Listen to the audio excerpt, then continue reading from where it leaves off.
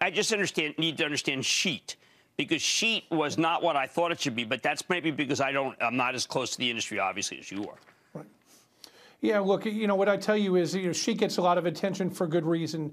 Jim, we made $6.8 billion of net earnings last year. A majority of that was attributable to our sheet group. They set a record at over 11 million tons shipped last year and over $6 billion of EBITDA from that group alone.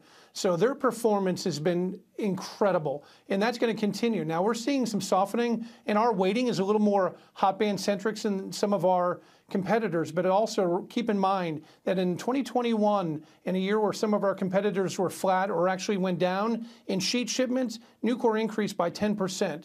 So our move and our move up, particularly in automotive, our share grew in a declining market. So those things are going to continue because we do offer things like Iconic, that is a net zero steel. Our first coil of that went to General Motors a few weeks ago.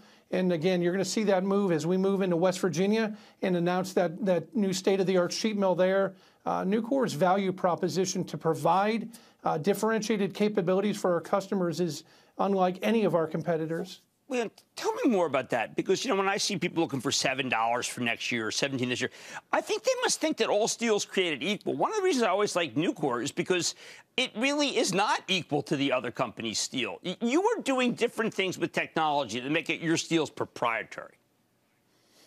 Absolutely. So again, we announced in October of last year Iconic, which is a family of net zero steels, again, the first of which shipped. But we are the first company to be able to produce net zero steels at scale, Jim. That demand isn't just in the OEM automotive sector. That is a growing segment. You and I have talked about many times the move in ESG to provide a sustainable platform for the long term. When you're talking to the cleanest steelmaker on the planet, enables Nucor to, again, provide that differentiated value proposition. Think about our Hickman startup in our galvanizing line in Hickman, Arkansas.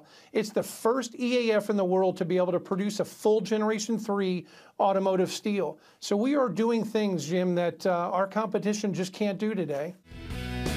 Don't miss a second of Mad Money. Follow @JimCramer on Twitter. Have a question? Tweet Kramer. #MadTweets. Send Jim an email to madmoney@cnbc.com or give us a call at 1-800-743-CNBC. Miss something?